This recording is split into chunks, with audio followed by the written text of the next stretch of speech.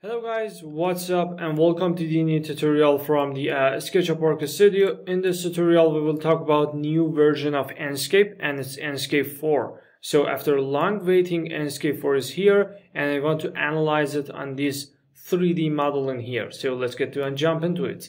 First of all, this is the ENSCAPE toolbar as you can see in here, and the icons are completely changed and it's much more modern than the other times.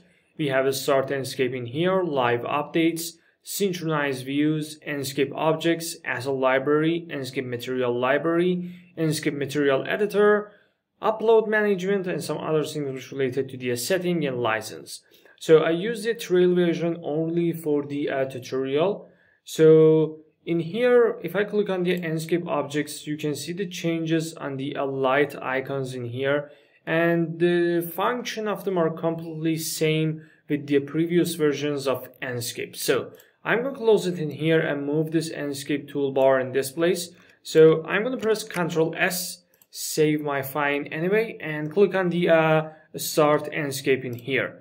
The note is ENSCAPE 4 is released for SketchUp 2024, 2023, and Revit 2025. So you can use it in different type of newest versions of 3D modeling softwares. And I'm really excited about it because I'm really one of the big fans of ENSCAPE. So the ENSCAPE new environment loaded for us and you can see what really happened. The control and movement keys are completely same with the previous time. And we can't see any type of unnecessary changes in here. So this is the environment that we have and I want to start from here. First of all, we have home mode option. We have collaborative annotation. As you can see, nothing changed, only icons and color theme change in here. And BIM modeling, it's not working in the SketchUp. We have view management. So if I press F on my keyboard, I can switch in different type of camera angles. So I can click on the edit mode and move in here. Maybe something like this angle is enough for me, something like that. And I can adjust the CAD view name in here. So I'm going to unlink it and click on the new ENSCAPE test and add it to my favorites from here. The X option is about 3.7. And Y is your eye height. So I don't want to change all of them because it's not really necessary right now. I only want to uncheck the Save ENSCAPE Some Position and click on the Save option. So new ENSCAPE test is available for me. First of all, as you can see, if I click on the ENSCAPE Asset Library in here, I can see lots of new models which related to the ENSCAPE. And I think it's really incredible because in the previous versions we have more than 3,000 objects and assets. But right now we have some number about more than 4,178 HQ objects. So I think it's really wonderful. So for example, I want to start my job with the categories and change it to the people. Click on the tags option in here and change it to the, for example, female in here.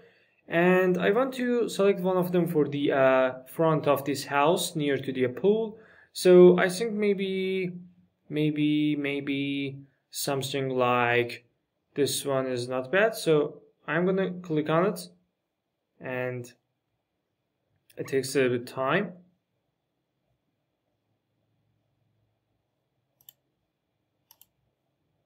Like that, and add it to my environment. Click on the selection tool, exactly like the previous versions, and add it to here. Click on the apply changes to see what really happened. So it takes a little bit of time to add the ENSCAPE asset for you, and you can see the result of it in here. And next item is absolutely related to vegetations. So I'm gonna change the category to the vegetations in here. Click on the multi-asset selection tool, like that. Click on the bucket selection, select my surface, and click on one of these, for example, bushes or shrubs or trees in here. So maybe trees are suitable choice for me. And this one and this one. So it's added to my scene, I'm going to click on the confirm placement and apply changes. It takes a little bit of time, and another time ENSCAPE assets will be load for me like this. So it's about the ENSCAPE asset library, so you can select, rotate, and apply it on your 3D model. If I press F, I can turn back to the new ENSCAPE test camera in here. I'm going to click on the save frame in this part of my job and click on the projection and change it to the 2-point perspective. It helps you to create more realistic renders in here. So I'm going to click on the visual setting and start my rendering and see how I can make some incredible renders in ENSCAPE 4 for SketchUp in here. So I'm going to hold shift, right click, and change the time of the day first of all, because I really like to add some type of time which related to the morning. So maybe 7:42 is not bad, maybe something like that is good. I'm going to hold Ctrl plus UNI and change the time of the day. Exactly like this. I really like this one. So I'm going to turn off the auto exposure and you can see what really happened. It's the totally disaster. So don't use it. Try to use auto exposure, and my exposure is about 54%. I'm going to use the field of view, and you can see more accurate field of view in the new version of ENSCAPE 4 in here. 81 is enough for me. So I'm going to increase the depth of field a little bit, turn off autofocus, and play with the focal point. Move it to these edges in here, something like this one. Click on the 10:00 and the depth of field is about 14%.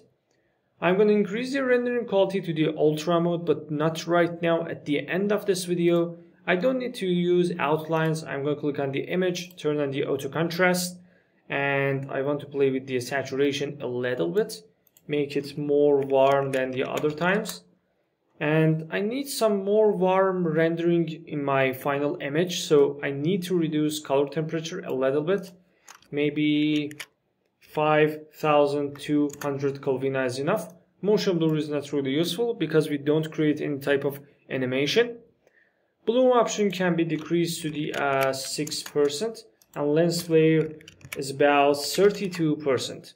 Vignette is about 20%, and chromatic aberration is 0. Click on the atmosphere. It's about the fog option. I don't want to use fog option because I need sharp render. Sun brightness can be decreased a little bit, about 50%. Night sky brightness, not really useful. Shadow sharpness, I need some soft shadows, so maybe 10% is enough. Artificial light brightness, not really useful. Ambient brightness, not really useful, but you can increase it in the exterior renders a little bit, not too much. And wind option is not really helpful. One of the new features in ENSCAPE 4 related to the wind option. In the previous versions, you can't change the wind direction angle only in the animations and water texturing, but right now you can increase the wind speed about 30 and play with the direction angle. It's not really feeling here because we don't have any trees in this place. And last item related to the sky setting. I'm going to click on the sky setting, change the source of my HDRI to the white cubes, play with the rotation. I want to see some of these white cubes in the backside at the left of my camera. So 78 degrees enough. Moon size is not really helpful in here, but I need some clear sky. So I decide to reduce the Osiris amount, variety, and density. So as you can see, the things is happening here, and we have some blue clear sky, much realistic than the other times. So in the output, everything is done. I'm going to change it to the Ultra HD and rendering quality on the HD. And I'm going to minimize ENSCAPE at the right side, SketchUp in the left side. Now I want to play with the materials in ENSCAPE 4 to see what really can be done for this image. First of all, I'm going to click on the ENSCAPE Material Editor. So ENSCAPE Material Editor. I'm going to click on the ENSCAPE Material Editor, paint bucket in here, click on the in model textures, click on the sample paint, pick the cement up in here, and I can click on the texture, change it, rotate it, but right now everything is fine. So I'm going to change it to the backward. I want to make it a little bit more white than the other times. So tint color help you to do this job. Now my tint color is white color, and this is the new update in ENSCAPE 4. You can see your colors in 3 type of systems. Some type of palette system, HCV or RGB system, and this type of color wheel system. So it completely depends on you. It's not really complicated. I'm going to click on the RGB. My tint color is white. So I'm going to reduce the image fade, and you can see what really happened on your texture. It go more and more white. So 76% is enough for me in here, or maybe 82% is enough. Everything is done in here. I can reduce the roughness a little bit to make a little bit reflection on my cement surfaces, for example 62%. Next item which is really important for me is these bricks in here. I'm going to click on it. Brick selected for me. I'm going to click on these 3 points in here, replace with ENSCAPE material, and I want to select another brick, for example this one, or brick worn in here. I prefer to use brick worn in here, and it takes a bit of time for applying, and after that you can click on the replace. So I'm going to click on the replace, save and continue. It takes a little bit of time, and new brick worn out replaced for us, something like that. So as you can see, when I focus on these brick in here, I can change the displacement map, and you can see the changes in here. I want to reduce the depth of fill to show you how exactly it works. So it's about displacement map, and you can see something like displacing happen on your surface. So you can control it. 1.6 is enough. So 0.16. I'm going to add it to my job, and I can click on it and increase the size of it. 1.6 and another 1.6 in here. So everything is fine in here, and I want to press F, change it to this part of my job, close it, turn it back, and now I can touch the roughness because bricks don't have any type of reflection in the real world. So something like that is good for me. Play with the angle like that. And I want to make this fences in here more metallica than the other times. So I'm going to click on the sample paint, select these fences in here.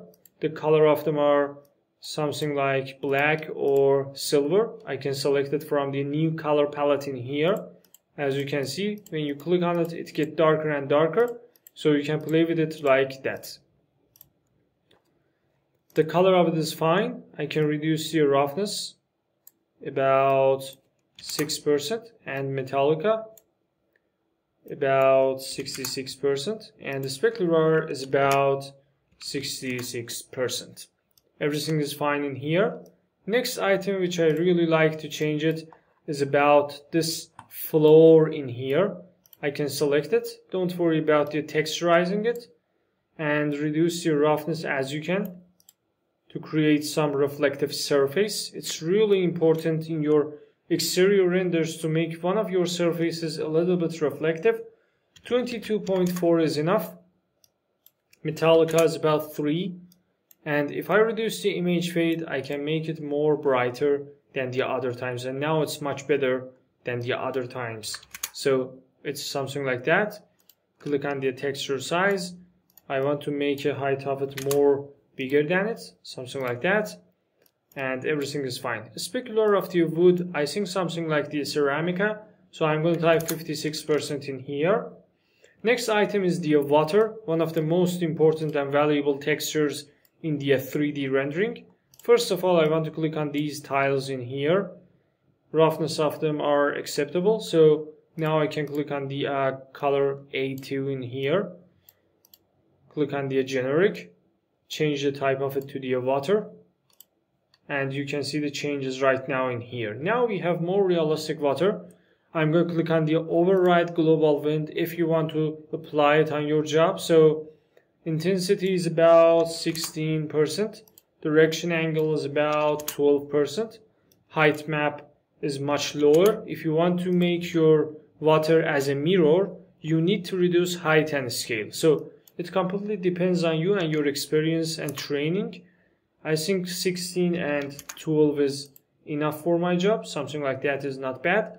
And cosmetic intensity related to the clouds and all light sources reflection on your water. So try to manage it about 88%. And finally, my watercolor is something like the dark green here. It's much better. And I think everything is fine. I only have some problem with these fences in here, so I'm going to click on them and totally remove them. Now I can add just some type of color, maybe like this, and it's much better than the wood fences in there. So I can click on the color L06 in here and click on the type in here and change it to the grass. So I think I can click on the tint color, add some type of green color in here. You can see how it works. It's really enjoyable and make it easy for you. So the grass is activated for me. Height is more high, height variation is high, and you can see some effects in here, and I think it's really interesting for people who like to render their job more realistic. So everything is fine in here, and I don't see any type of necessary point to say. I only have some problem with these glasses in here, so I'm going to click on the sample paint and pick it up, change the generic type to the I think generic is good. I only need to change the transparency of it from cutout to the transmittance, so it's much realistic than the other times. Now we create glass, and I can reduce the opacity 56%. One tint color is something like red, for example, or maybe something like that. I can come back to the colors and add some colors like this, and I think it's really enjoyable for people who are CG designers. So opacity is more high. I can change it to the 26, and now it's much acceptable. So time for the rendering. If I come back to the ENSCAPE environment, this is the final shot that we have in here. I hope you enjoyed this video, guys. If this tutorial useful for you, please like and subscribe our YouTube channel. Thanks for your time, thanks for watching, and goodbye.